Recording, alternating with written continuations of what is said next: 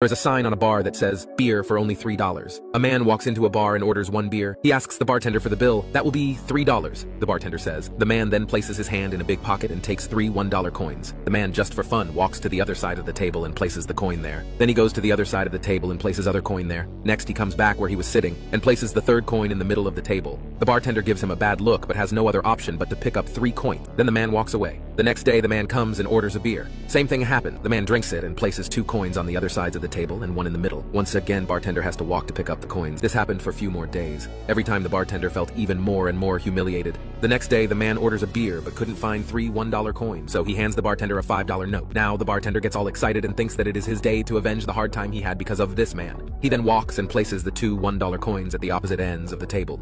With a smile and excitement, the bartender says, "Go on, collect your change." The man then takes out $1 coin from his pocket and puts it in the middle of the table and says, "One more beer, please."